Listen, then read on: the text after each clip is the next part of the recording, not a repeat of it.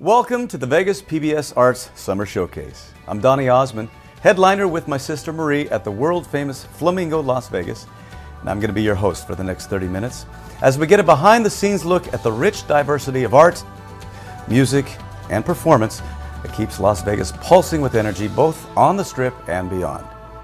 We're going to laugh out loud with the new Mr. Vegas, the man with the best 10 p.m. show in town. Then, consider yourself one of the family with the Super Summer Theater and Oliver, the musical. And then we're going to catch the vibe on the street with downtown's First Friday.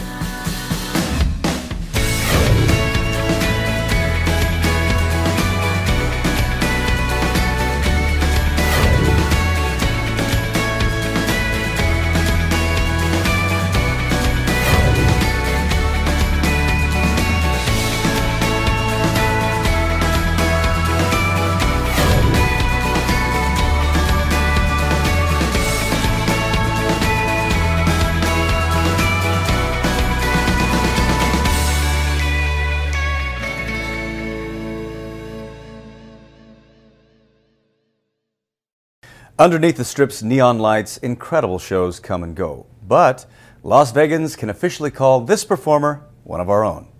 You might know him by the billboards calling out the best 10 p.m. show in town. I personally know him as my dear friend. I mean, he's always thinking, he's always laughing. He's the new Mr. Vegas, Mr. George Wallace. Ladies and gentlemen, the funniest man in America, George Wallace. Before I was born, I knew I wanted to be a comedian.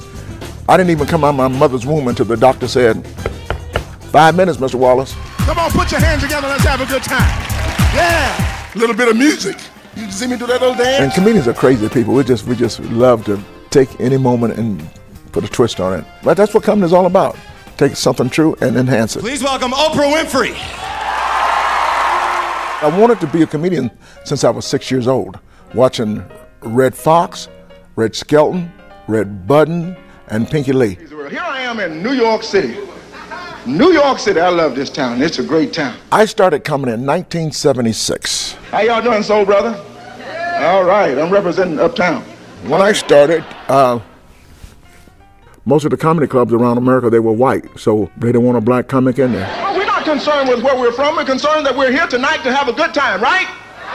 I helped pave the way. I was one of the first people that could work comedy clubs around America. And all you people that live around here, it's okay to take your Christmas lights down.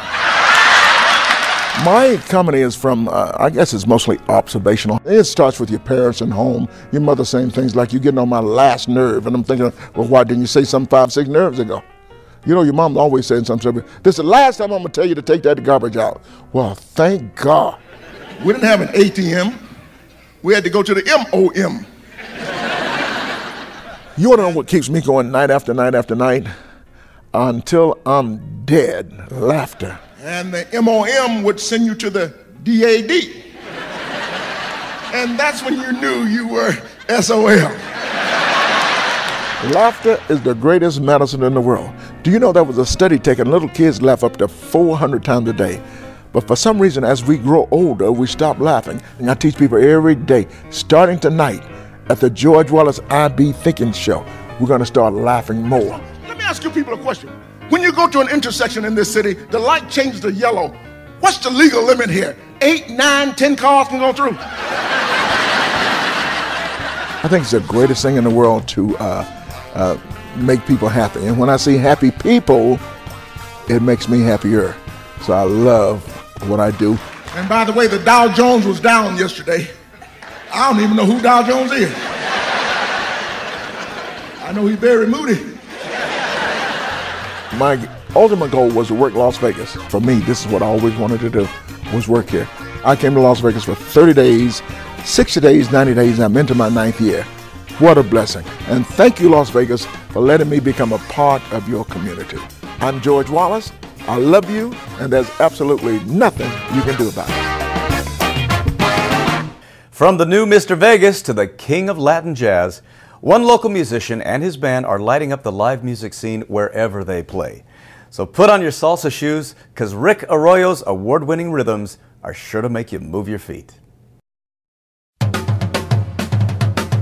To define Latin jazz, it's a melting pot. Straight ahead jazz, salsa, rhythms from Spain, from Cuba, from Africa, and you put them all together, and that's Latin jazz. I've been playing music since I was 11 years old. I composed my first song in 1978. I think I was 12 years old. When I started playing Latin music, I was very young. We put a band together. We actually rehearsed in my mother's record store, and we would perform all around Los Angeles. And I got my feet wet into salsa and Latin jazz. I was very inspired actually from my mother, Ray Arroyo. She was a well-known disc jockey for about 28 years on the radio. And she got me very into Latin music, jazz, classical, all kinds of styles of music. And the funny thing is she's a huge influence on many, many musicians as well. My name is Dwayne Matos, and I play Latin percussion. Actually, I met Rick in, I believe, 1997. He came over to me, he was like, hey man, I'm starting a band. And I'm like, really? I said, well, let's do this.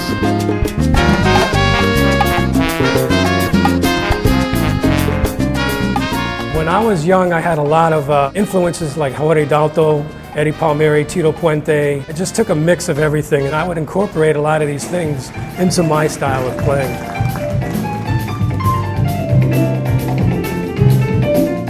Many jazz musicians, many Latin jazz musicians, salsa musicians, you name them, you don't really know who they are. In my opinion, musically, Rick is the only guy where you can listen to his music and know right away who he is.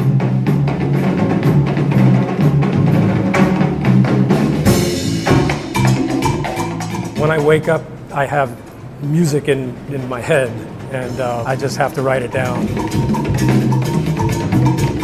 You get these ideas, and you just don't want them to go away. And that's what gives me the inspiration to write music. Just came out with a CD. It's called Mr. P, a dedication to Eddie Palmieri, and it's got some fabulous Las Vegas musicians on there, so you definitely want to check that one out. Latin jazz, it's such a beautiful art form to be able to give, to express, to let people forget about their problems. In fact, when we're playing, we're forgetting about our problems as well. Latin music, we have a good time playing it, and we enjoy when people come out to watch us. For me, the best thing about being a musician is to see the smiles on everybody's faces. It's beautiful. Now, it's the center of a cultural renaissance in downtown Las Vegas and the envy of musicians all over the world. But for the Las Vegas Philharmonic, the Smith Center for the Performing Arts is simply home. What is it like to play in such a world-class place? Well, we asked the musicians themselves as they prepare for the final concert of the first season in their incredible new home.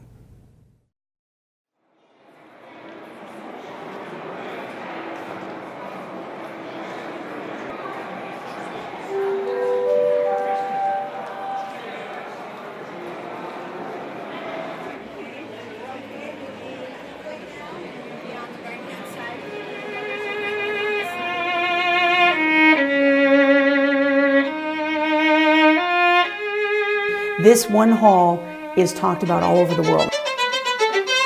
What's special about playing in Reynolds Hall is every nuance and detail in the music is shown in this hall because the acoustics are so perfect.